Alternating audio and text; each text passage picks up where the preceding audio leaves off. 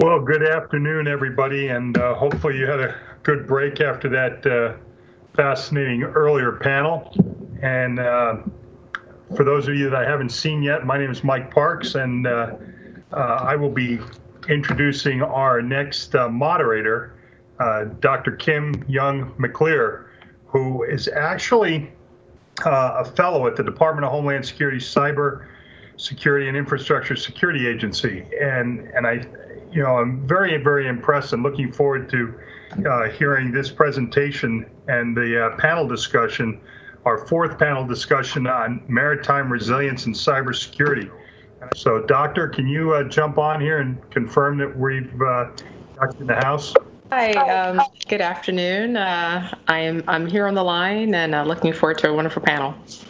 Well, great, Doctor. It's great to have you. And I just have to comment. I noticed in your, far too impressive bio that one of the things that you've done is some work on leveraging social media for large-scale disasters, and having personally in my role now as being involved in the Red Cross, I've actually deployed to places like Irma and Harvey and things like that. And so we've actually, been able to leverage your leveraging. So thank you for doing that. We spend a lot of time on those platforms trying to help clients in need. So really appreciate your work in that. And the way we're going to go about this, Doctor, is unless you're doing it in the video already, we will have you introduce your panelists, and if it's in the video, that's fine. But and then once the video is shown and they've made their remarks, we'll ask you to work with Andrea, and or Katie, and kind of go through the Q&A. And you can handle that. I don't need to get in your way, but I'm excited to hear what you have to say. And the fact that so I just want to make sure I understand, you're a fellow with DHS, but you're really PCTS, Permanent Commissioned Teaching Staff at the Coast Guard Academy. Is that correct? That is correct. I have many hats that I wear. Well, I was going to say, because I remember being able to barely survive that electrical engine, IEE. And you've taken that to a whole new level by adding cybersecurity to that. So good for you. So with that, Doctor, I will turn it over to you if you want to make any introductory remarks before we go into the video. Thank you so much, and just want to extend my welcome to everyone who is making the time to dial in, especially to this panel. So a big piece of this is pre-recorded, but I did want to just take a quick opportunity to just welcome everybody and acknowledge all of the panelists that are going to be presenting today. So I did have an introduction in the video, so I didn't want to be redundant, but I just wanted to log on in the live session and just say thank you and good afternoon. I think everyone's going to be in for a real treat. Maritime cybersecurity remains to be a challenge, and we really need to look at, how can we get everyone on board from a variety of different disciplines. The engineers aren't going to solve it by themselves. Policy folks are going to solve it by themselves. So, please just tune in to hear what the panelists have to say, and looking forward to a very lively Q&A following the panel.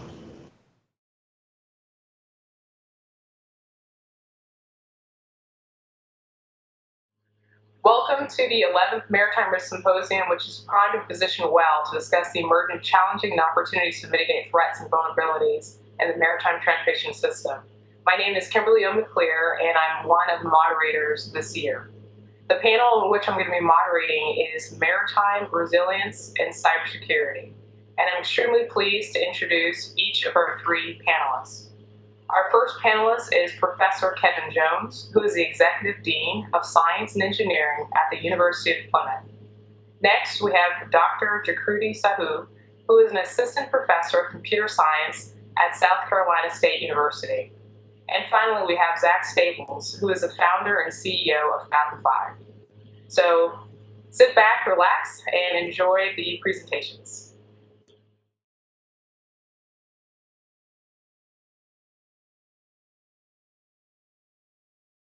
Okay, thanks, Kim. As was mentioned, I'm Kevin Jones, and one of the hats I wear is the leader of the Maritime Cyber Threats Research Group at the University of Plymouth. And I have the fortune of going first, so I can set the scene and say some of the obvious things that we all know anyway.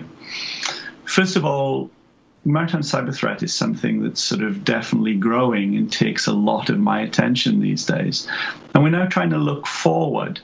But as you know, in the classic quote, prediction's very difficult, especially when it's about the future. So let's start by looking back a little bit. The world today is very different to what it was even a year back. Some of this is due directly to COVID and other global factors. But other things are just an acceleration of trends that we'd already seen starting over the past few years. And I think they give a good indication of where we can expect the sector to be going over the next few years. Go back just a few years, and cybersecurity in the maritime domain was barely discussed anywhere.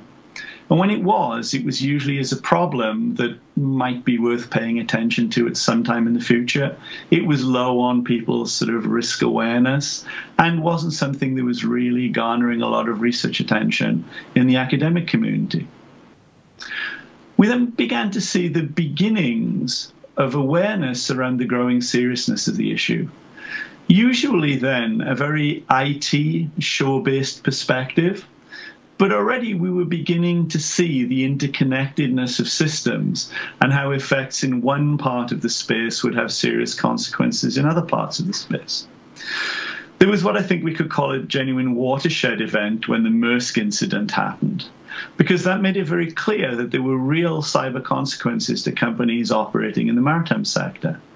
Now, interestingly, of course, this was an incident that really had nothing whatsoever to do with ships or the maritime sector per se.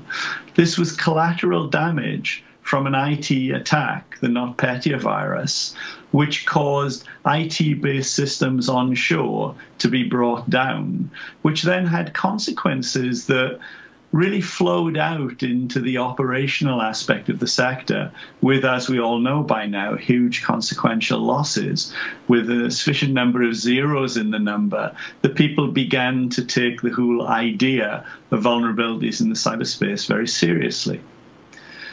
Since then, we've seen many more sector-targeted threats, both shore-based and ship-based, although again with a preponderance of them being shore-based. We've seen figures reported in the industry like a 900% increase in the last 3 years.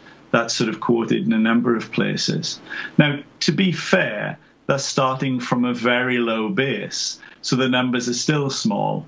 But I think we'd all agree that that's definitely an alarming trend. Just recently, within the last week or two, we've seen attacks on the French shipping company CMA, which indicate there's now a very clear business model, if you will, for attacking the maritime sector. And that basically means the trend will continue. Once there is an obvious model for making money out of attacks on a particular sector, you'll then see more and more people basically being involved in such incidents. We've seen in the academic sector, there are now toolkits being sold specifically to target the kind of vulnerabilities that are available in that space. So far, I think things are still generally IT-based. So the maritime sector is really no worse off than most other sectors, and we're sharing common problems and common solutions. However, looking forward, we know that a lot of the operational technology in the sector was designed at a time when security, if it was considered at all, was considered an IT issue, and is certainly not robust in the face of a focused cyber attack aimed at known or recently discovered vulnerabilities within those sort of devices. In the current time, the global lockdown we're all experiencing because of COVID, we're seeing more and more of the world's business going fully online. And this has really shown the dependency we have, not just on information systems, but ironically on physical transport, particularly ocean-based transport, as we've seen sort of failures in the supply chain and shortage of vital commodities. It's very clear that there isn't a lot of resilience throughout the entire supply chain. We've also seen a great increase in creativity amongst malicious actors, with more and more incidents cropping up sort of across various sectors, including the maritime sector. Now, good practices and policies, often inherited from the IT community, can mitigate the kind of low-level threats we've seen to date. And indeed, this is becoming common practice. And risk assessments, as most of us know, will be required from IMO regulation from the beginning of next year. It's worth pointing out that there are far fewer easy or off-the-shelf solutions available for maritime-specific technologies. And the emerging trend to focused attacks makes that a serious cause for concern. I think going forward, we're really going to see the need for sector-specific collaborative research that actually addresses the kind of technologies and practices that are specific to the industry. As an example, and an excuse to talk about my own research, in my corner of the world, we're building a cyber ship lab, which allows us to recreate specific configurations of bridge-related equipment and networks, and to perform realistic threat analysis with sophisticated tools, including developing AI-based tools, in what is a hardware-accurate environment. Because we are seeing that sort of IT-based and simulation-based techniques really don't apply when you get to the kind of technology that you see actually deployed on ships in our sector. So we want a hardware-accurate environment with high fidelity to the real world. And in our space, that's part of a larger cyber and maritime training ecosystem. I think we need more initiatives that are this specific for the sector, so we can move into a regime where cybersecurity is as much a part of the infrastructure as resilience to, say, equipment failure is today. The sector is very good at surviving equipment failure. Things like, for example, dual ECDIS systems on board a bridge. From a cyber point of view, those devices are identical, and a compromise of one device is a compromise of both.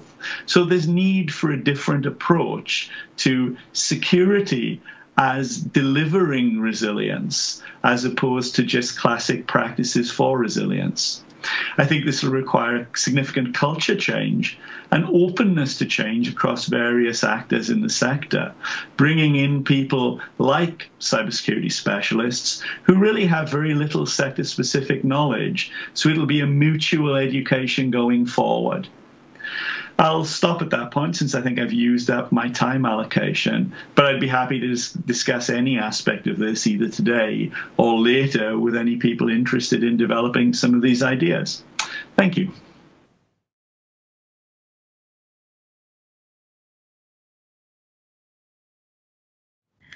Once again, good afternoon, everyone. This is Jagruti Sahu, and I'm an assistant professor at South Carolina State University.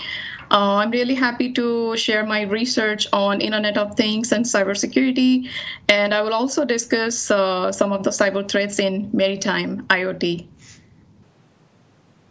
So as we all know, IoT has brought a major transformation in the way we interact with the physical world, whether it is motion sensor, temperature sensor, or GPS.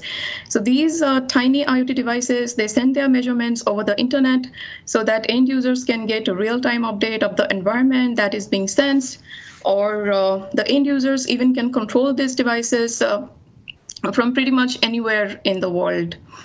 And we have some technologies here, cloud computing, fog computing. So these technologies, they actually satisfy the processing requirements of the IoT applications. So we have some delay sensitive applications. So those applications can be executed on fog servers. So in fog computing, fog servers are the devices that are placed close to the end users so that we can reduce the latency. But we have some applications that can tolerate the delay and that require higher computational resources. So those applications can be hosted on a cloud server. Then today we have this data analytics technology, and using that technology, end users can have a better understanding of the data and can extract valuable insights from the data just to make some smart and better decisions. So we have many IoT domains, and over the years, we have seen a tremendous growth in the adoption of IoT technology in various domains, including smart cities, smart home. We have maritime IoT, then smart farming, and smart transportation. So one of the things I'm doing in my research is to investigate the security issues in smart farming. So basically, in a smart farm, we have a variety of sensors, from soil sensor, pH probes to crop sensors. So those sensors are deployed on a farm, and they are basically deployed to monitor the health of the farm. They collect different farm variables, and they send it to a fog server. So we can see a figure on the right. And these fog servers can process the data and can generate real-time alerts to the farmer. And so these critical alerts can be generated on conditions such as if the soil is low in moisture, so that the farmer can take some action in time. But also we can run some analytics. We can run some predictive analytics to predict the crop quality, to predict the amount of yield, so that the farmer can make some smart and informed decisions on how to manage and distribute the crop. And also, we can use some analytics to predict the optimal amount of agricultural resources, such as water, nutrients, pesticides. And in that way, the farmer can know how much those resources the farmer can use, and in that way it results in higher agricultural yield, higher efficiency, and lower cost. But this smart farming or any IoT domain is no exception when it comes to cyber threats. So let's see why these IoT devices are so vulnerable. So one of the factors is static footprint, and by static footprint, we mean that these IoT devices, they don't receive updates as often as any other typical IT system. And another factor is high volume of data, and that makes these IoT devices really attractive targets for the attackers. So these data, high volume of data, it also includes sensitive and personal information. And then another factor is resource limitations of these IoT devices. So these are basically low power devices. And as a result, attackers can launch some energy depletion attacks, just trying to run out the batteries of these devices. Then another factor could be weak security protocols, and again, this is due to the low cost of the device, and again, the resources are not just enough to implement complex security protocols. And last but not least, wireless transmission is broadcast in nature. Anyone can bring a sniffer and can try to capture the data. So let us look at some of the cyber threats that exist in smart farming. So on the right, we have a picture of man-in-the-middle attack scenario where an attacker is capturing the data, but the attacker is also injecting false farm data into the channel. And as a consequence, when we run predictive analytics, it results in wrong recommendations for the farmer. And on the right, we have energy depletion scenario. In the first scenario, we have an attacker that is sending jamming signals to the wireless channel. And since the channel is blocked as a result of jamming, the IoT node will try to get to the channel, and in that way, it remains active for a longer period of time. We have another energy depletion scenario on the bottom. So here we have an attacker that is trying to hack one application that is probably running on the application server. And through the application, the attacker is sending malicious command to the IoT node to increase the sensing frequency. And as a result, the IoT node will end up spending more energy, and it will eventually run out of its batteries. So how do we address those cyber threats? One solution could be moving target defense. So moving target defense works by changing the attack surface dynamically across multiple system configuration.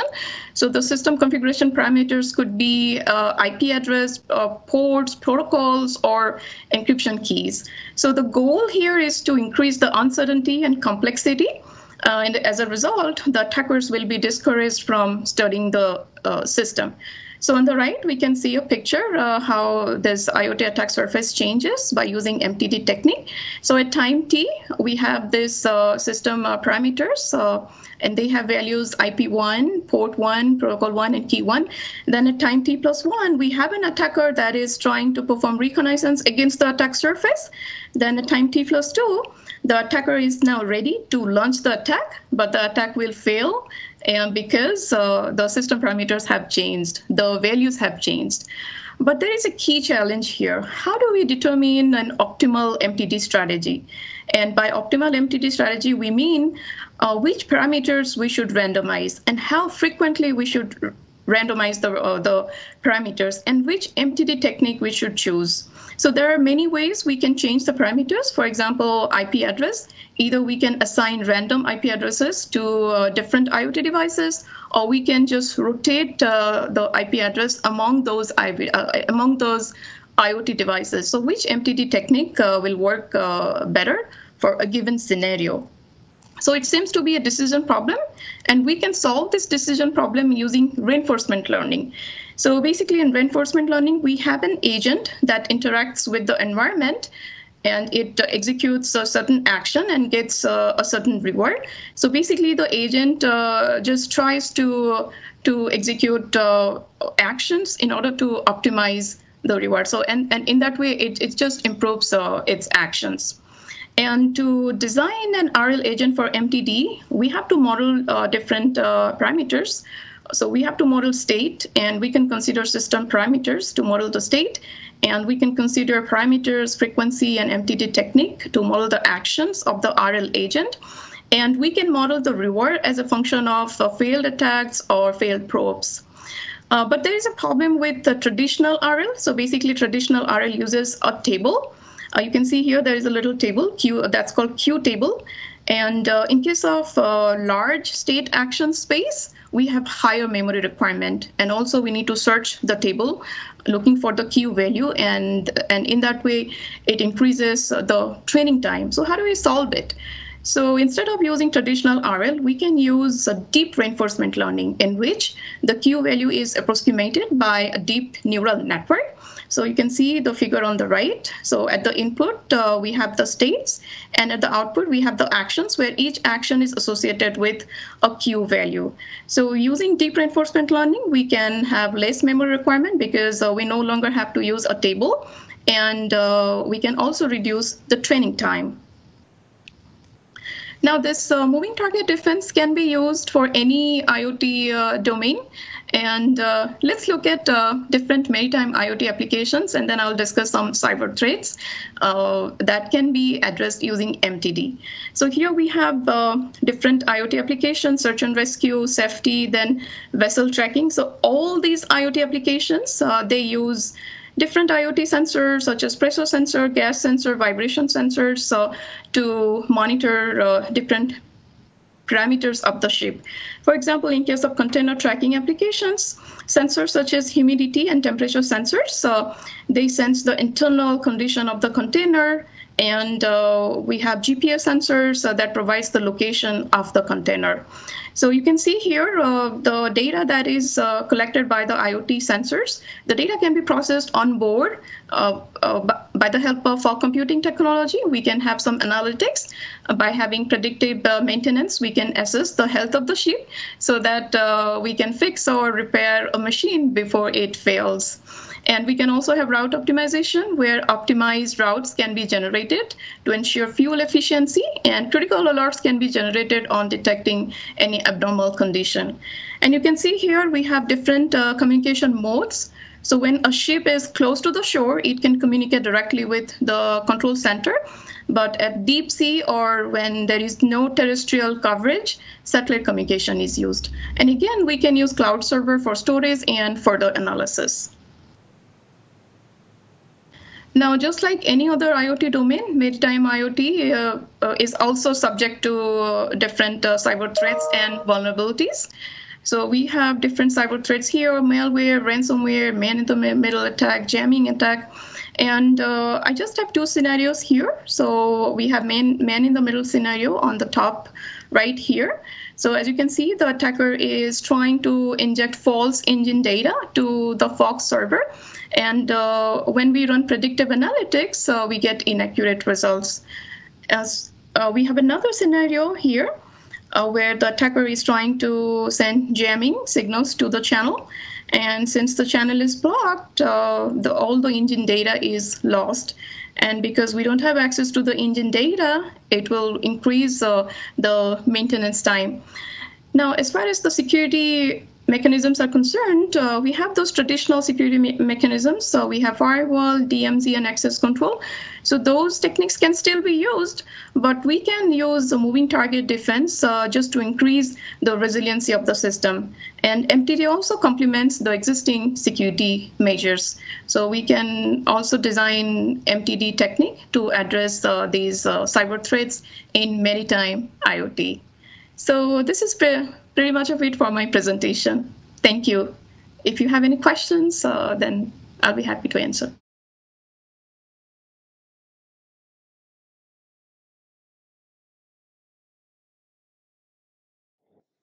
Well, Kimberly, thank you very much for the introduction and for inviting me to this panel. Thank you also to Siri for hosting this event. Just to reiterate something one of my colleagues, Dr. Jones, had mentioned in his talk, is that our mutual awareness of the criticality of maritime cybersecurity and its impacts on resilience is really just starting to come into the forefront of the discussion as we also consider maritime digitalization. And so I think this panel and Siri's willingness to host it and Kim for moderating it couldn't be more timely. Just to kind of build on some of the ideas of my fellow panelists, I really appreciated the way Dr. Jones gave us the history and pointed out the importance of this community of practice around maritime cybersecurity and the direct and immediate impact we're going to see in the immediate future on that. And also Jagruti for the deep technical dive on an application of reinforcement and machine learning to create a security infrastructure that would be applicable for the maritime domain. Here at Fathom 5, we focus a lot on implementation, about taking the best ideas in maritime security and actually delivering those for our customers. So we are the onboard cybersecurity provider for one of the largest U.S. flag carriers, and we work a lot with the United States Navy, and we work a lot with the public on defining what the art of the possible is in maritime cybersecurity. So in this short talk, we'll touch on all of that a little bit. And I think you'll see a thread, a digital thread, carried through what Dr. Jones and Dr. Jagruti were talking about. The first point of emphasis I think that just naturally came up that I want to touch on in my topic was a point that Dr. Jones made. He said that generally a lot of the attacks we see are IT-based, and I think that's true. But I want to bring up this slide. This is a maritime software landscape put together in 2020 that points out all of the software vendors that are out there involved in maritime digitization, crew management, fleet management, et cetera. And if you look in there, there's a lot of software that is being brought to market that's at sea now on operational technology systems. So whereas operational technologies were traditionally programmable logic controllers, motor controllers, perhaps human-machine interfaces and historians with some amount of field bus communications between them that moved from serial over to Ethernet, we now look at how much technology and software is performing the sorts of vessel optimizations. And I realize this is an eye chart. It's not really meant for you to look up individual technologies as much as it is to show there are hundreds of software technologies afloat and at sea that are directly connected to operational technology. So there's an IT-OT bridge and fuel management, route optimization, crew scheduling, fleet scheduling, cargo scheduling, many of which are being run on board, many of which are being run in the port, and again, almost all of which are being monitored or run directly at the shipping headquarters. All of those are running in traditional IT servers. So there's a real convergence that Kevin said is coming that might already yet be here, and that's the convergence of IT and OT. And I'll tell you, if you're building a ship the way you make that ship, which is built by multiple vendors, work as a system of systems is you don't put any authentication between anything. So the ability to have a third-party software provider like anyone off of this map come on and deploy a technology onto your ship when the hardware that it's monitoring, and Jaguri pointed out, the vibration sensors, temperature sensors, pressure sensors, flow sensors that feed these analytics, those are all built by someone else than the software integrator and provider. And the way they're able to get that data is that those data buses are relatively open, very little authentication. And so that creates this IT to OT crossover potential. It creates the vulnerability set that Dr. Jones is referring to, and it creates a mandate, I think, for all of us who are serious about securing the maritime transportation sector to start to be analytic, detail-oriented, and driven about exactly what we're trying to achieve, and security-minded from the start when we think about maritime digitization. In my closing comments, I'll probably talk a little bit about how resilience kind of runs through this whole idea, but I want to just keep going on this theme.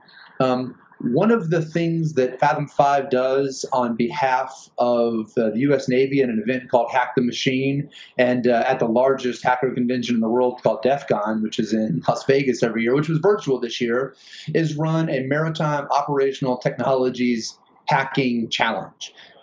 We do this to get a gauge on the state of the art. Where is the maturity level of the operational technology, public security, independent security research community? What are they able to do in a game format with strangers they just met over the weekend to show us what are the things that are theoretical risk and what are the things that are actual risk?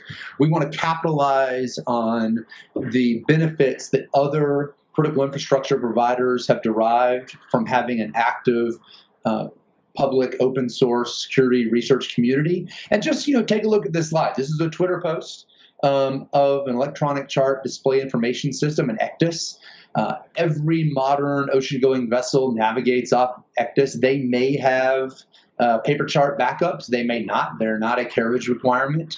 And in this particular case, on the operational technology bus that the ECDIS is plugged into, this particular hacker has given an indication that the ship is doing almost Mach 1 at 462 knots. That's just one of many things now where situational awareness tools that mariners rely on, particularly rely on them in inclement weather and in congested approaches, are vulnerable to the sorts of attacks that go well beyond spoofing attacks, to the point where, as Dr. Jones again mentioned, there are things that could be done that would force a vessel owner or an operator or its charterer or insurer to have to pay a hefty bounty. And as soon as there is a way to make money with the sort of nefarious activity, I am concerned, and I think rightfully so, we'll see this sort of activity increase. So what do we need to do to prevent that? We need to actually, as my colleagues have said, start doing the deep science. And we also need to start building foundations for both lab and afloat testing. I think Dr. Jones mentioned that they're working on laboratory systems for maritime cyber experimentation. Fathom 5 also builds one of those. One of the systems you see in the background there on that image on the left is our GRACE Maritime Cyber Testbed. We think Grace Hopper was instrumental at the onset of the computing age, and so we've named our maritime cyber testbed as an homage to her linkage to both the maritime world and the computing world. And our testbed provides an opportunity for people to gamify ideas at low cost to prove that your operational technologies and their IT integrations in a lab environment might have vulnerabilities and allow you to test drive security so that you don't have to tie up a ship at the pier and risk whatever operational cash loss from that ship being involved in an experiment. So we provide a low-cost way to do that experimentation. On the image on the left, we've installed a mobile cyber range on board an underway vessel to provide an RF and testing environment with another cyber range on the ship, because we believe that there's fundamentally, it's time to get started, and it's time to start talking less about maritime cyber. There is a policy driver. I think everybody that's tuning into this webinar is probably familiar with the IMO 2020 requirements that will be coming out. And we think those are important. Those drive the conversation. The first year of those requirements, I think, as people have looked at them closely, can probably be met by starting to get policy documents in place, to establish the right roles and responsibilities, to create accountability for security outcomes. Once that's done, the next thing is to start looking at the technology that would be required in order to implement this sort of defense in depth, maybe even move and target defense, like Jagruti explained. But we definitely think that there's a ripe opportunity to get started. We're happy to be part of the conversation in that, and we'd love to continue that in the Q&A after this panel or later on. And I might also add one more thread to this. I didn't necessarily have a prepared slide. It's a thought that I've been just kind of wrestling with for the last week or so, is that when we think about resilience, it's in the title of this panel. I think there's two threads to resilience that probably need to be part of the discussion, the technology, the implementation strategies that matter. The first is that the maritime resilience and cybersecurity matters for the fleet and the ports and the headquarters, fleet management offices. And there's a technology resilience to that. There's accurate implementation of network segmentation and some of the things that are alluded to in the IMO 2020 and specifically in the BIMCO guidance and in the National Institute for Standards, the NIST documents about industrial control cybersecurity. They're technology driven. There's also this component of sector resilience. And since we're all watching this on a webcast because of COVID, all of us are acutely aware of the dramatic way this global event has changed supply lines. And what that's going to do in our sector is make people look for to create a more resilient set of shipping and infrastructure. Software optimization, digitalization is going to play a huge part in that. And while those of us interested in maritime cyber are working with these CISOs and the cyber accountable individuals in these shipping companies and in the ports, on the other side of that coin, you've got the COO and the CEO of these shipping companies who are asking questions about, how do I reduce costs? How do I compete in a more dynamic market? And the solutions that they're going to implement are going to have a strong software component to them. So the complexity and the amount of software that's directly tied to the operation of this sector writ large is going to explode in order to make the market sector more resilient. And so we've got to move very quickly as the community of practice in the cyber component of this to ensure that the architecture decisions for the implementation of those cybersecurity tools are right. And I'd love to answer some questions in the Q&A about current architectural structures we see for maritime deployments and ways we can just make them better starting tomorrow. So the way those things are going to get deployed and implemented matter, and then the way we think about the technology matters. But we've got to acknowledge that more and faster maritime digitalization is coming, and as a community, it's time to get ready for that. And love to turn it over back to the moderator and to any questions you all might have.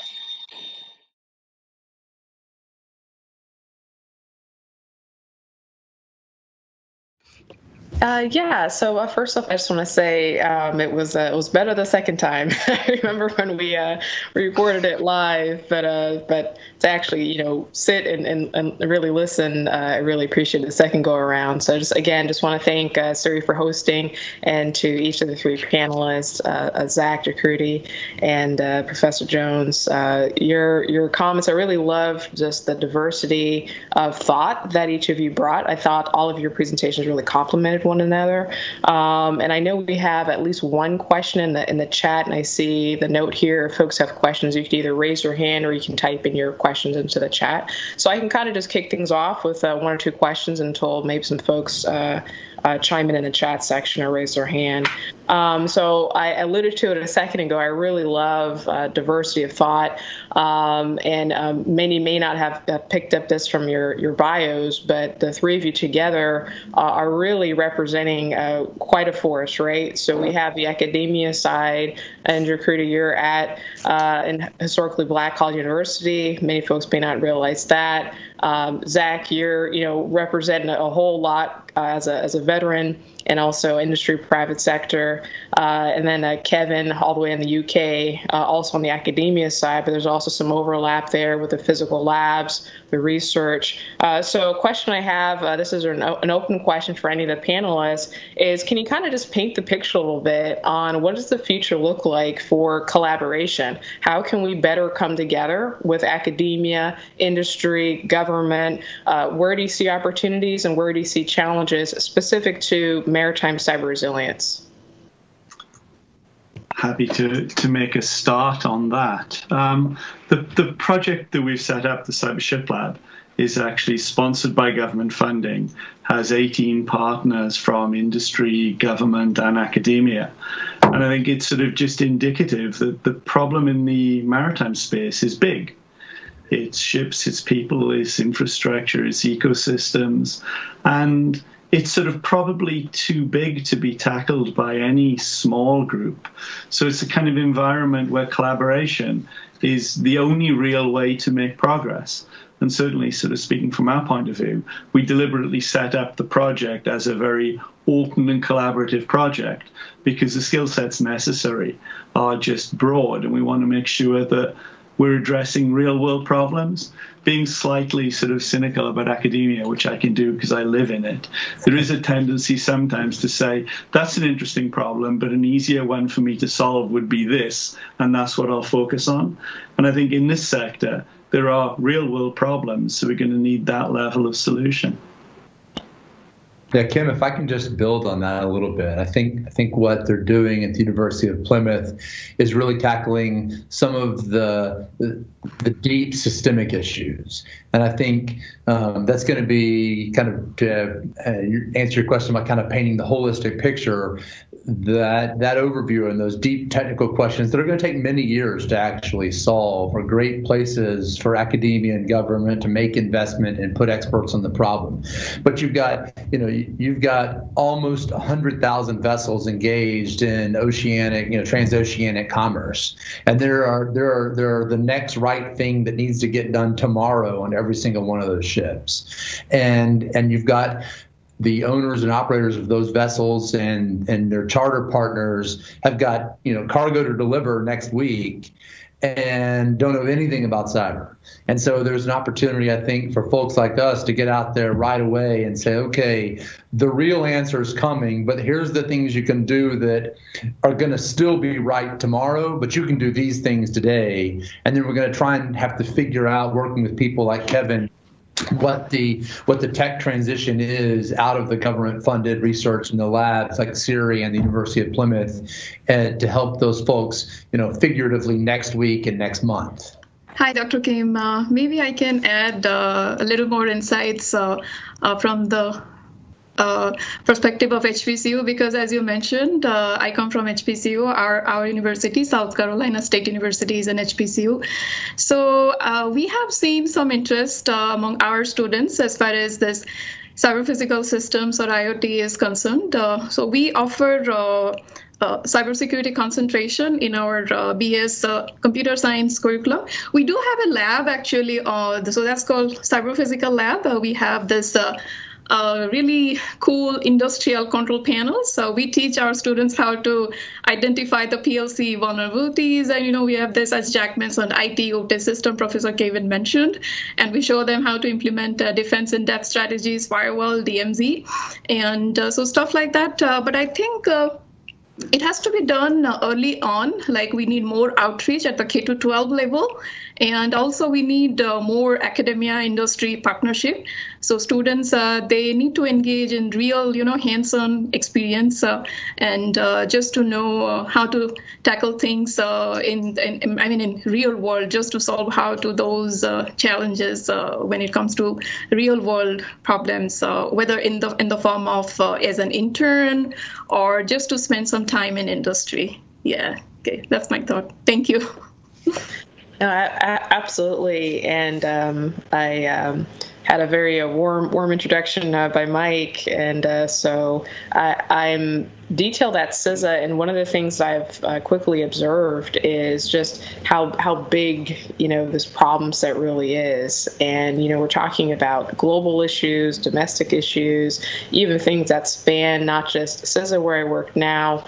Beyond the Coast Guard, so you really have, even just on the federal level, how complex things can be in terms of managing cybersecurity threats and so forth. So, I guess there's certainly a part of me that's resonating with this concept of we've got to make sure that and I think Zach, you'd mentioned in your presentation, it's not just the technology resilience, it's also the sector resilience, and in my mind, I'm also thinking it's the workforce resilience, right? So to Jakrudi's point about the K through 12 and the outreach, sometimes, and I don't know, there could be folks on this call right now that are thinking, what are these, academia people talking about? But we also have to start thinking about, our youth.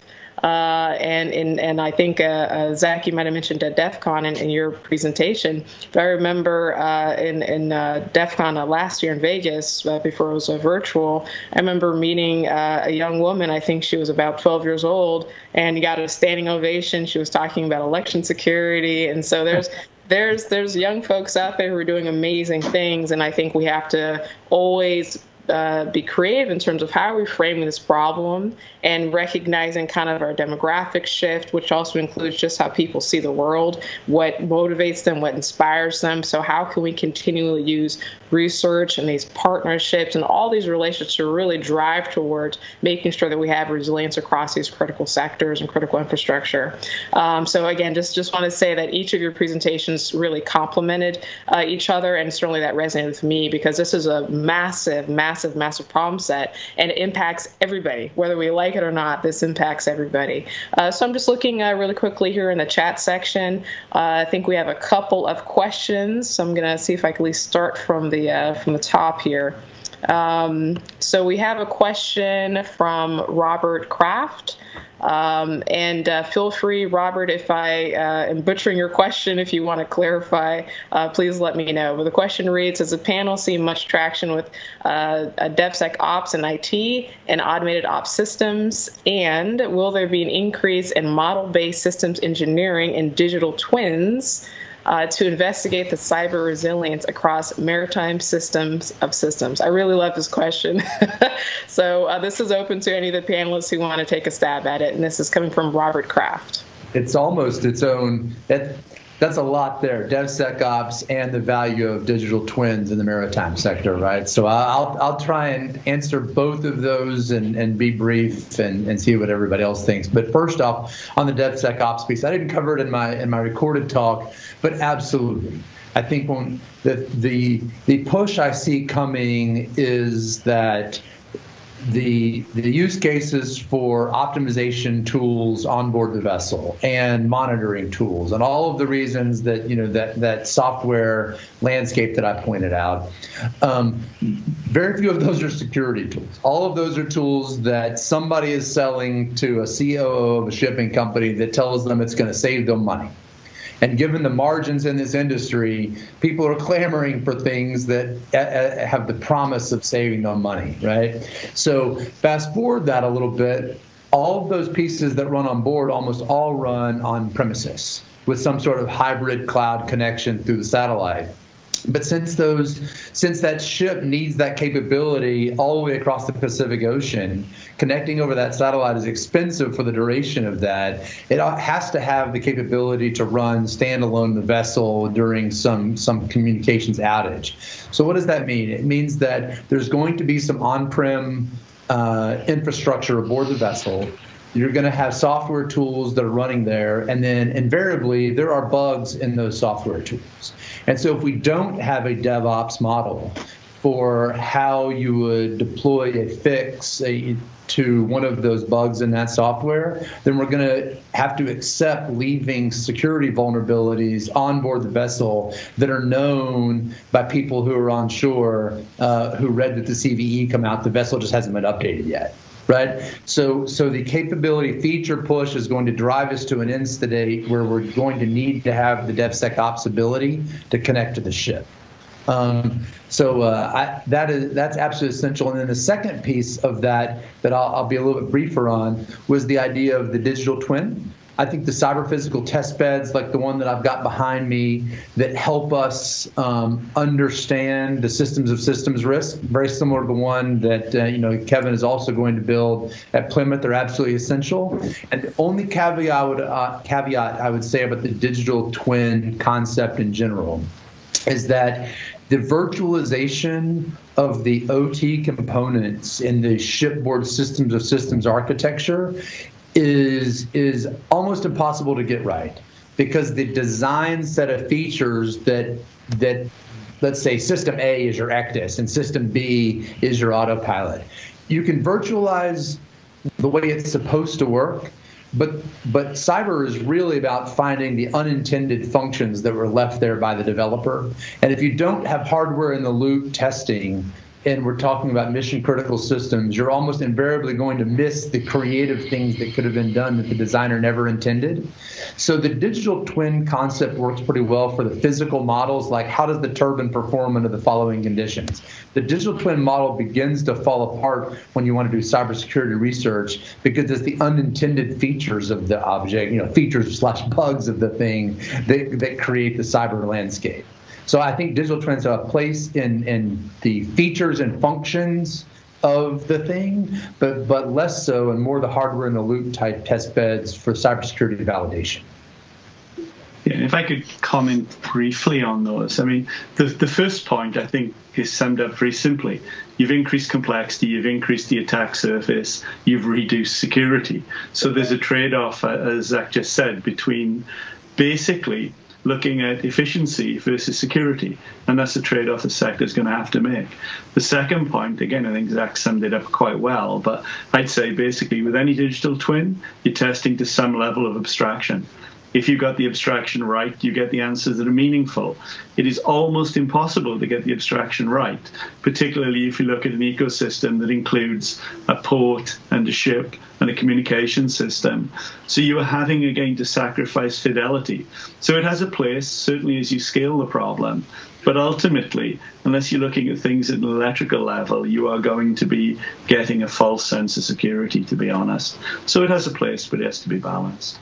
Definitely. And so just going to keep on rolling through a couple more questions. And again, for the audience, feel free. You can either hit the raise hand icon, or you can just type in your questions into the chat section, and we'll go ahead and get those addressed to the panel.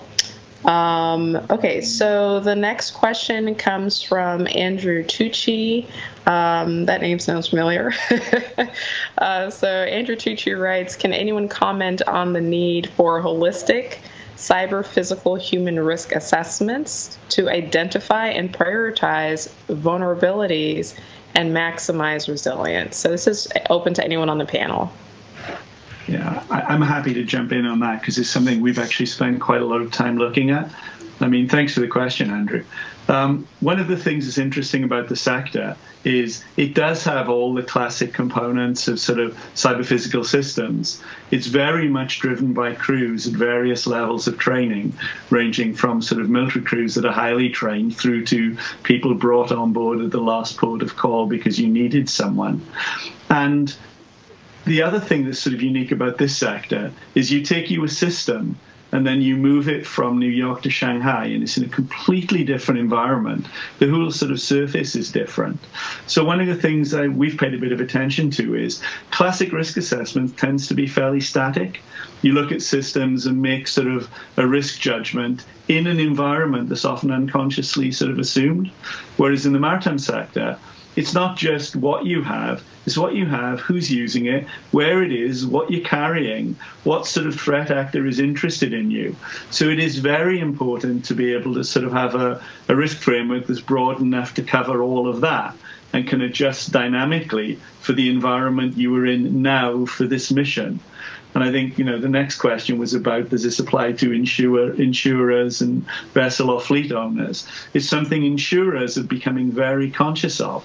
Because, of course, if your vessel is carrying a cargo of grain to San Diego, that's a very different risk profile to if it's carrying a cargo of diamonds to sort of the Philippines.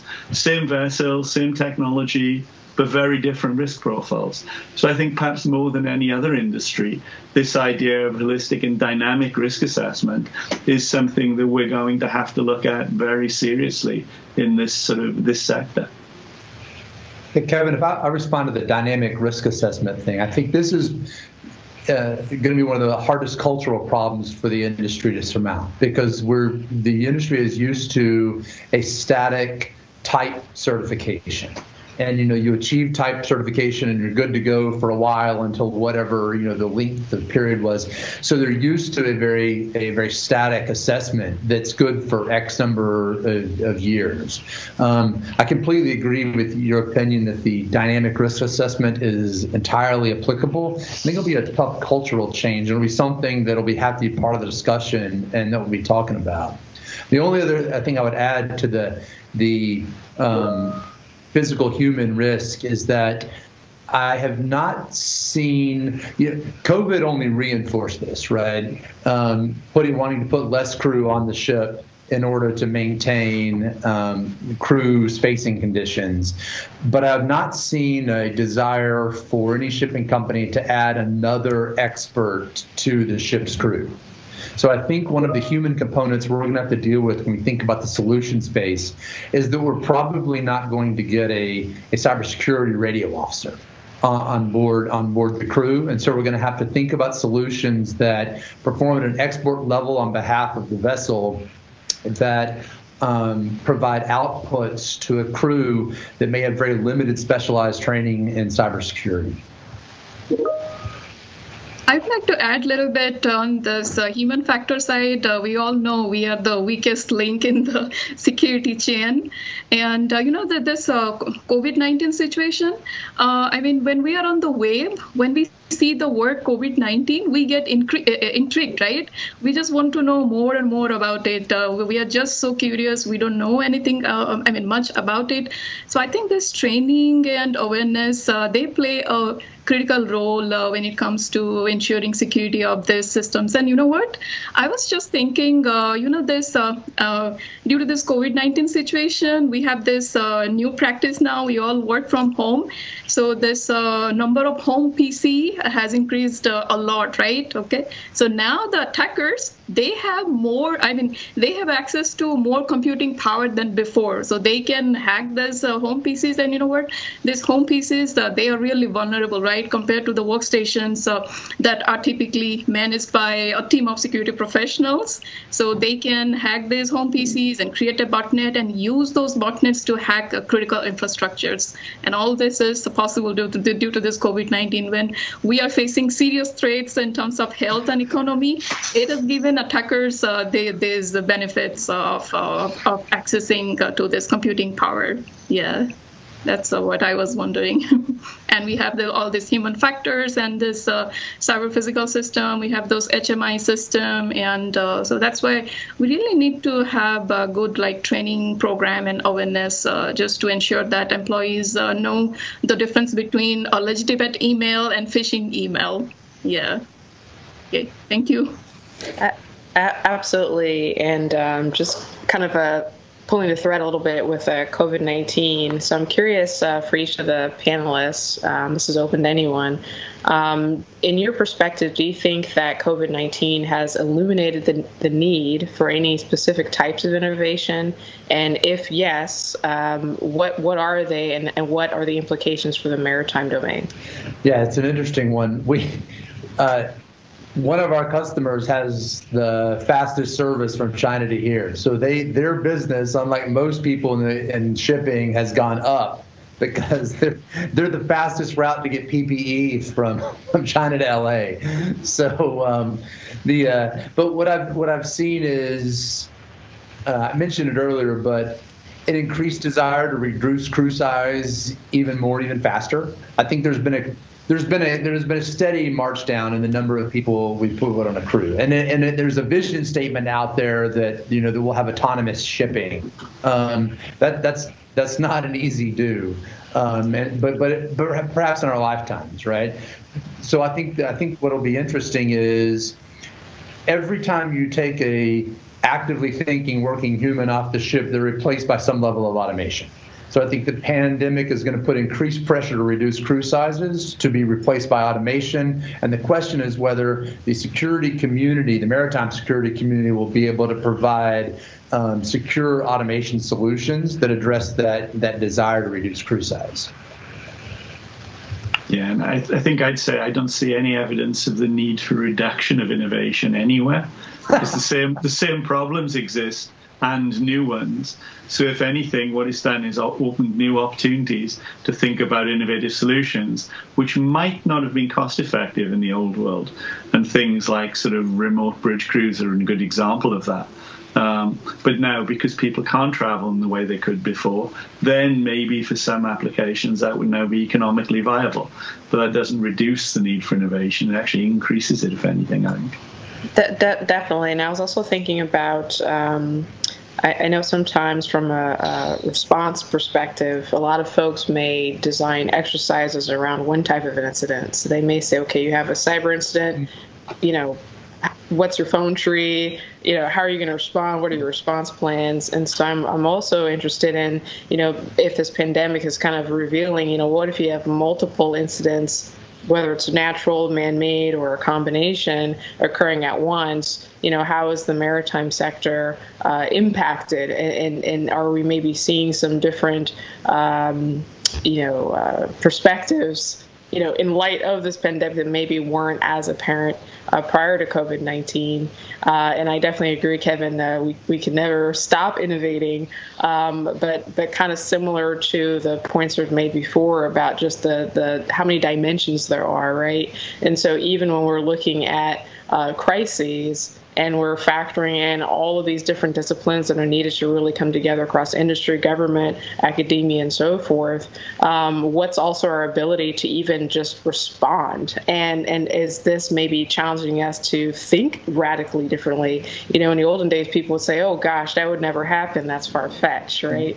And as we've seen, recently, there's not a whole lot, left to the imagination. And so kind of just putting that out there into the space, and hopefully a couple of the audience members may have a few questions about that as well. But moving on to the next question is by Mike Walsh. Mike writes, how does the panel see vessel cybersecurity will apply to marine insurers and vessel or fleet owners? I know, Kevin, you touched on that a bit, but Zach or Jakriti, if you had any additional amplifying points for that question. Yeah, I'll go. We've seen this, right? So in a couple of weeks, I'm involved with a different group that's also London-based, and there's really two elements of this here. There's the BIMCO guidance, which is an insurance organization, who's coming out and saying, hey, the collective guidance of the marine insurance community is that you need to do the following things. What has not come out yet and really resolved yet is what the compliance regime is going to be. How are you going to say, got it, we did it, and a third party assessed it? So I think one of the things we'll see happening over the next few years is we're going to figure out how that compliance regime is going to come into being. There's the class societies are kind of stepping up and saying that they're going to do something along those lines. Here in the U.S., ABS has a team, DMUL has a team, Lloyd's Register is getting ready to do that as well. So the class societies, It remains to be seen, I think, whether the class societies have the expertise on hand. They have inspectors and they have relationship with shippers, so they're in a really good place from a business case to go do this. It remains to be seen whether they have the expertise to actually be good cybersecurity assessors or not, right? So I think the first thing we're going to see is that there's guidance. It's going to be reinforced by the IMO. And so we're going to have a compliance regime that comes into place. The second thing is that you're starting to see, and we've heard this from several of our attorneys that represent various shipping companies, that when they're writing chartering agreements, particularly long-term chartering agreements, particularly for high-risk commodities like oil, that they're going to want clauses in the contract with the vessel owner that says that the vessel owner has implemented an effective cybersecurity program for the vessel that they're about to contract to charter. So there's a contractual maturity here. And I expect to see that as the compliance regime comes up, the contract is going to say something along the lines of, you have to have proven via compliance mechanism X that you meet, guidance Y. Right, that's all kind of a moving target right now, but give it 3 or 4 years, and I think that's definitely going to be out there. Which, from our perspective, unfortunately, is a lot of paperwork shuffling. So I'm not convinced that compliance contract insurance like Tango is actually going to make a big difference. So we're kind of plodding right along here, saying, okay, when you finally get to the list of things you're going to do, there's some things that make sense about how you do cost-effective prototyping for your ships to make sure that and start to do some things from a technical perspective so that your ships are less vulnerable. And particularly, of concern to me now is the ability for an IT level problem in the port or in the business system of the shipper, right? That's the NotPetya example that Kevin led with. Bleed over to impact systems actually on the vessel. There's some network segmentation and some firewalling and some communications architecture things that need to be done in the very near term, just to put a pin in that one and say, okay, that's not going to work. Zach, this is Mike Walsh. Thank you for answering that, and thank you, Kevin, for your earlier comments. A few things. One is specifically is when talking about the IT and the OT, you've hit a few very key points, and that is bandwidth replication and monitoring from ashore to a vessel underway. The bandwidth is not substantial.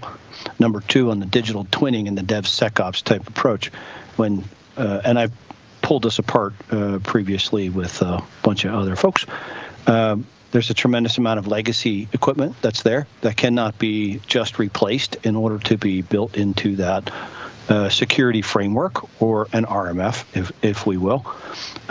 The IMO, which brings the compliance to bear, which is being targeted for sharing underneath a voluntary program, sort of wraps that together. That does go directly with not just the class societies, but also the chartering agreements. Most of them don't have the money for that.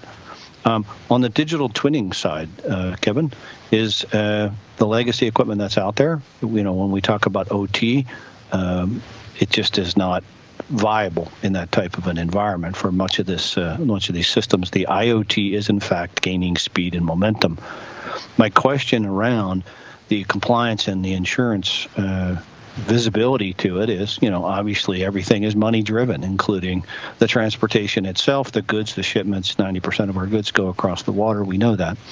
But what is the feedback coming from the insurance companies today, and how are we as a nation being able to tighten that up on our own accord as opposed to waiting for the IMO? So a lot of variables there. It's not an easy solvable problem. And thank you for the panel discussion. Yes, just a quick comment on that, if I can. I mean, we're working with a number of insurance clubs and class societies. And I think what they're realizing is, if you look at classic insurance, you have a large actuarial database that you can use as a basis for risk assessment. In the cyber aspect of maritime, we don't have that kind of information. So people are still taking fairly wild guesses at the effective insurance levels. And I think over the next few years, we're going to see growing information as sort of certs and so on share more information. And I think, it'll come back, as you said, to money. Eventually, people will realize what's the right level of mitigation and understanding to set the right level of cost in the insurance space. And there'll be some sort of balance between writing off the risk by assigning it to an insurance company versus spending the money to protect yourself. And eventually, that'll be based on information rather than where we currently are, which is basically people doing whatever seems obvious at the time. And somebody will get burnt by that at some point. Thank you. I'm just scrolling through the questions. We have quite a few that just dropped in, so I'm just going to keep moving. This next question is from Dr. Joe Dorenzo, and this question is for Kevin. And so he says, thank you for joining, of course. And he says, this question is simple. Tripwire published a piece last month on the importance of being cyber resilience. What is the single most important thing shipbuilders need to ensure that highlight the critical nature of maritime cyber resilience from both the machine and human perspective? Okay. Thanks, John. Delighted to be here. It would have been more fun to be in Chicago than sitting in my home office talking to you, but we take what we can get. I think there's a simple answer to that, actually. It's proper understanding of the risk. Because I think at the moment we're seeing what you see classically in a kind of emerging sector. There are a bunch of people offering expertise. Some of them are experts and others are experts in something else. The classic example are people selling, firewall systems for onboard ship systems where most of the vulnerabilities are not classic network based. So I think if you really had a proper understanding of the risk that you are in your space and then mitigate it appropriately so you've got a genuinely cost-effective solution, some of that mitigation is training crew. Some of that mitigation is closing a particular port. Some of that mitigation is upgrading one device. So, the single thing is an understanding of the risk you are currently assuming. Absolutely. Thank you, Kevin, for that. The next question comes from Gary Kessler, who writes, I often use the quote, those who think that technology can solve their problems don't understand technology or their problems. Thanks, guys. Could the panel talk about non-technical aspects of changing the industry's viewpoint to even recognize the problem? That's coming from Gary Kessler. There's an addition to that quote, which is usually involving people. If you think technology can understand your problems, you don't understand technology or the problems, and you really don't understand people. And I think, the implication of that is quite right. This is not a technological problem in this sector. It's much bigger than that. And so a lot of it is education. Some of it will require regulation because there are people who will not move until forced to. So I think going back to something that was said earlier on by pretty much everyone, this has to be a holistic approach. Sort of people, technology, regulation, government, all of it needs to come together. And that will probably happen when there's a big enough disaster that people actually do something about it. We sort of thought that maybe Maersk losing that amount of money might have been enough, but apparently not. Eventually, I think there will be something that will cause that level of interest to sort of permeate, and then we'll take it seriously. Yeah, I think there's another approach here, and I think it's it's non-technical in a way, but it's convincing the people that are buying increased shipboard and port automation to demand that the value they're requesting from that particular device come with decreased attack surface, and just knowing to ask that question. So there is a decent amount of money being invested in maritime and port automation and optimization technologies. When they make that bid, they don't also ask that vendor, and tell me how you're going to reduce my cyber attack surface. So I think that's important. And then just the one thing I would suggest about what do shipbuilders need to do right now, the cargo data. So whatever your cargo monitoring system, whether it's reefers or it's bulk cargo or it's liquid cargo, the data about cargo monitoring, the data about the engineering propulsion plant operation, and the data about the ship's navigation system, and then the communications IT network on the ship need to be segregated on different networks. Now, you can use a host of different technologies to implement that segregation. But the number one thing, if you're going to build a new ship today, you need to do is implement a segmentation scheme for the way those data elements are shared, and then have a brokering system that makes whitelisted decisions about who gets to talk across those boundaries. I think we need to have all stakeholders come together and discuss this different issues, whether it's for compliance and regulatory issues, and we also need input of all stakeholders, whether it's academia, industry, government, or different federal agencies. And also, I think we have some technical frameworks by NIST, and we also have this NICE framework that we can really use. I mean, employers can use it when it comes to developing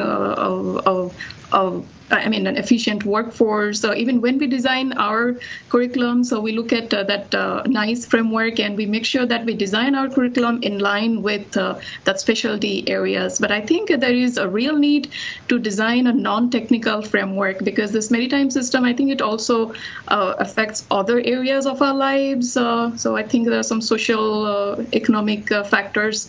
So I think there is a need to design such a framework, taking inputs of all those stakeholders. I think so. Definitely, and all great points. And I know there's been some comments in the chat section here about the pipeline and kind of the key to broader resilience. Circling back a little bit on maritime trends potentially exacerbated by the pandemic. So this is coming again from Robert Kraft, who says, what other existing trends within the maritime sector have been exacerbated by the COVID-19 pandemic, if any? One of the trends I see in kind of the maritime sector writ large is increased port automation. There's a lot of manual tasks in the port and in the ship loading, and lots of person-to-person interactions that made that possible.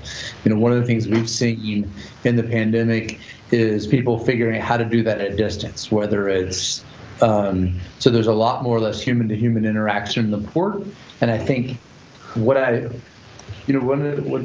the keys to automation is good documentation of exactly what's going on today. And I think what we've seen in the pandemic is now people are very closely scrutinizing, well, who all exactly is working, what exactly all is critical. And I think that level of documentation is going to kind of set the base data set for the next round of automation. And so I think it's probably a lagging indicator. I think but the pandemic has created the data collection that nobody would have paid for in this very, very detailed way 6 months ago, 9 months ago. Has it been 9 months in the pandemic already? Yeah, I guess so. Almost.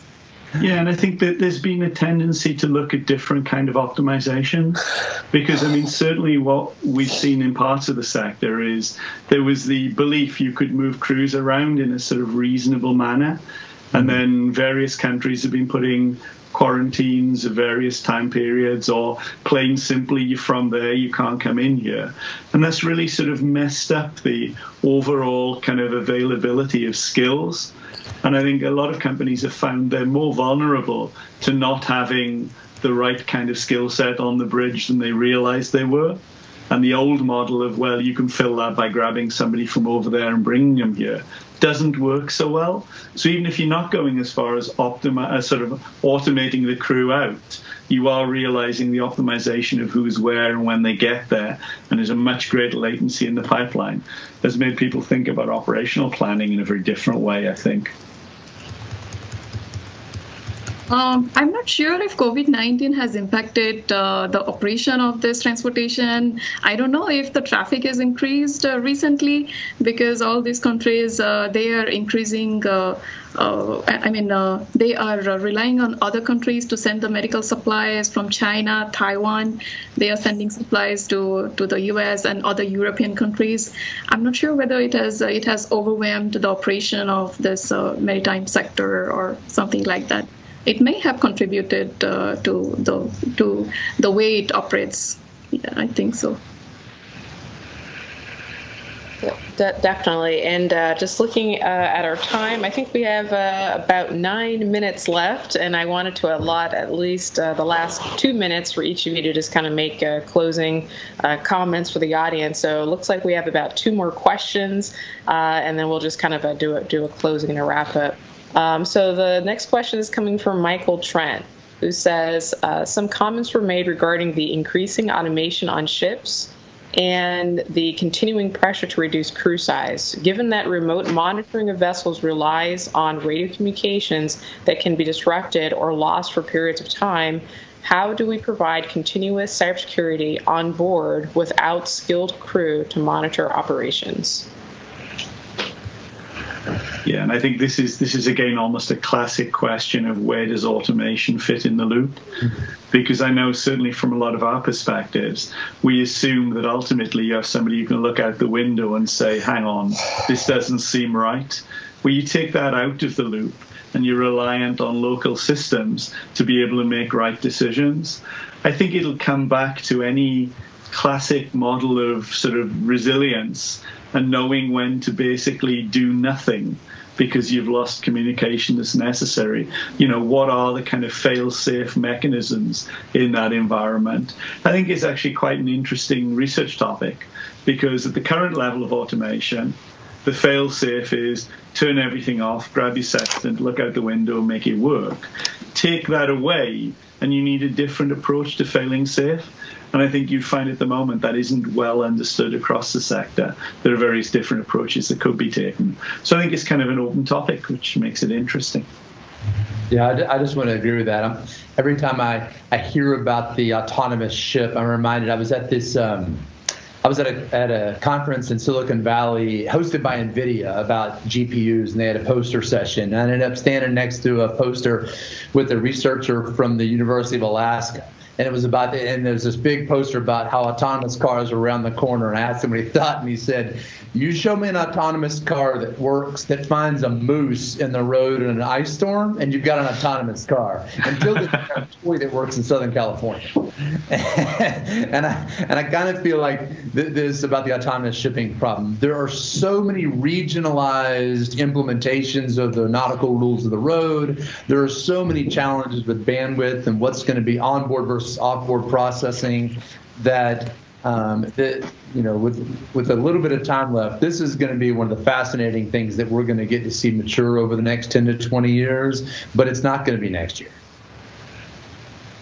But I think luckily we have these technologies, artificial intelligence, deep learning, machine learning, that can really help us monitor and control those operations, those industrial control systems. So we can develop some autonomous systems just to make it completely autonomous. Yeah, I think so. And our last formal question, and then I'll give the floor to each of you to make closing comments, and we'll get out of here. So this one is from unknown user. I'm pretty sure that's not a name, but I saved this one for last. I really love this question. So it says, it's a general observation that crime increases during a disaster. The discussion of cybersecurity during a disaster suggests that we ask about other disasters. How do we prepare for future disasters? Do different kinds of disasters make us more vulnerable to cyber attacks, or is cybersecurity preparation basically the same under any kind of disaster? So unknown user is Fred Roberts, sort of on my system, so his obfuscation is not quite good enough. Since I've started talking. Obviously, there are different kinds of disasters. In the particular case of the pandemic, we're looking at a people disaster because it's basically people's behavior and availability has been changed. If we had a tech disaster like losing power everywhere, cybersecurity probably wouldn't be as significant an issue in most cases. But I think, ultimately it all comes down to understanding failure modes and understanding actions in failure modes. I mean, speaking as somebody who's been responsible for taking a moderate-sized university entirely online in 3 days, the kind of resilience approaches you plan for and the ones you suddenly realize you need are often quite different. So I think I'd say we at least understand some of the vulnerabilities in the cyberspace. But my belief would be we're always good at finding new disasters that we never predicted before, that we haven't prepared for. So I'm sure there'll be ongoing dynamic adaptation and adjustment across the sector, no matter how well we plan. Perhaps that's overly cynical, but it is getting quite late in the evening for me, so I'm allowed to be. I think it's about the planning, not the plan. So you plan for one thing, you learn how to be a good planning team, and then you end up using that team to solve a different problem. And I think that's it. And the only other comment I would have there is that we're starting as a society, right? Just look who all is on this panel without traveling. We're starting to address this panel as this problem as an international system of systems, and there's some discussion about that. I think if organizations that adapt themselves and systems that adapt themselves to large-scale data-driven decision-making are in a really good position to kind of handle the curveball when it comes up. I think I agree with both Professor Cavins and Mr. Jack. I think the best way to deal with unknown disaster is to have this algorithmic approach, reinforcement learning. We don't know what else the world is going to throw at us. So the best way is to learn from the environment we live in currently, and then in future, when we are going to face something completely unknown, we have something that we can really use to tackle with that unknown disaster. Absolutely, and I mentioned it earlier in a discussion about who could have imagined, right? And I'm looking at a comment by Duncan Cameron, who writes that they're coming into this panel in the audience as an artist/academic, so they're considering ways to creatively visualize the world of new maritime threats. And so that comment definitely resonates because, right, we're talking about imagination, right? We're talking about, can we imagine not just the problems, but can we imagine the solutions? And it really taps into our creativity and really just kind of hammering home the point that not every there's no singular discipline that's going to address it all, right? So we have to continually come together. So kind of just using that as a segue and to offer each of the panelists an opportunity to make closing comments. Please just take, to look at the time, take about 30 seconds to a minute to just make closing comments. And as a favor to me and also to our audience members who are also students, if you can also just make any quick remarks to motivate students who maybe are not quite sure if they're interested in getting into this field. So what advice would you offer to them as you make your closing comments? I'll go first in this one since I went last on the panels. I'll let somebody else go last. But to the students, I got up yesterday doing on a maritime cybersecurity project, and all I could see was Puget Sound. If you're an IT cybersecurity guy, you're not going to get that opportunity. So this career will take you some of the most amazing, beautiful places in the world. It's an emerging career, and so I think that's what keeps it exciting. And we're at the beginning of both this journey through artificial intelligence, how to apply automation and digitization in a secure way, and work in this broad community of research, government, and corporations. So I think it's just exciting. That's the message I like to share with students.